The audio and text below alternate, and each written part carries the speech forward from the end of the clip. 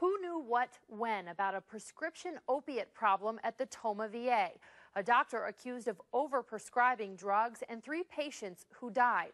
That's what's at issue in the race for U.S. Senate. I served with the 82nd Airborne in Iraq, and ultimately I was medically discharged from the Army. Former Tomah VA worker and whistleblower Ryan Honnell is featured in an ad by Freedom Partners Action Fund, a super PAC funded by the Koch brothers. I found out that Russ Feingold got a memo in 2009 that outlined veteran harm, and nothing was done. This needs clarification. The memo in question was sent by a union official that represents Tomah workers, Lynn Ellinghusen. We couldn't reach her for this story, but she's made multiple statements about this memo. A news story last October highlights 2 memos in 2008 and 2009 detailing issues with the doctor and narcotics. Both were marked by Ellinghusen as hand-delivered to the offices of Feingold and other Democrats. But in October, she said she told someone to deliver the memos for her and had no proof they were ever delivered. Then in January, she said she made the delivery note in error and that she had a foggy memory about any meetings with Feingold about issues at Tomah.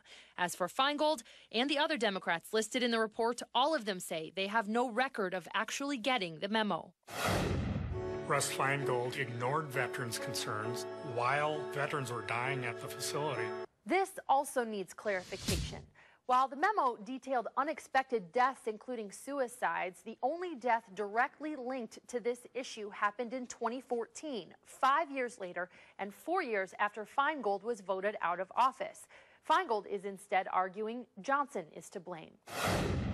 When Johnson's office learned of the failures at Tomah, he did nothing. The complaints changed hands from one aide to another in a congressional black hole. This needs clarification. Johnson's office says Honnell's complaints were sent to a Senate subcommittee. It turns out the paperwork was only sent to another subcommittee aide who never told Chairwoman Senator Claire McCaskill or Senator Johnson. Johnson's aide said he was not personally aware of any issues at the VA until January of 2015. Johnson even admitted they were distracted. Had this not occurred during the election cycle when there's an awful lot of turnover and when people are looking at doing job interviews and stuff?